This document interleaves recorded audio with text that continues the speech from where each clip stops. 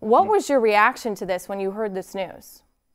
Stunned. I mean, I think that's probably the best way to describe it. I mean, these rumors were around during the NFL draft. These rumors were around during the day before, the days after. But the Jets have vehemently denied these rumors. I mean, everyone in the organization, whether it was on the record or off the record, have called the reports of dysfunction and argument and bickering between Mike Maccagnan and Adam Gase kind of utterly ridiculous was one of the one quotes I had heard. And everyone from Maccagnan to Gase to even the people in the front office had done their best to deny these reports and say that they are not true. And then what happens? Well, 2 weeks after the draft, or however long after we are here after the draft, they fire Mike Maccagnan. So you're really looking at a situation now where it's borderline organizational malpractice, because you have a team that allowed their general manager to pick their new head coach. You have a team that allowed their general manager to spend all of that money in free agency, bringing guys like Le'Veon Bell, C.J. Mosley, Jamison Crowder, and others. And you have a team that let their general manager run their draft from top to bottom,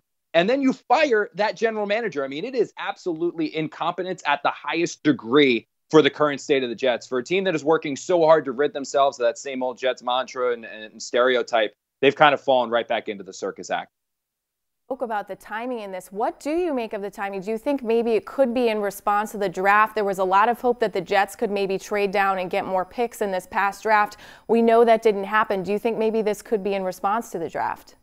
No, I think that the rift that the Jets have tried to paint as inaccurate between Mike Maccagnan and Adam Gase, the one that they've tried so hard to say is not true, both from what Mike has said and what Adam has said. I think that there's just a lot more smoke there, and so much smoke that there's an obvious fire.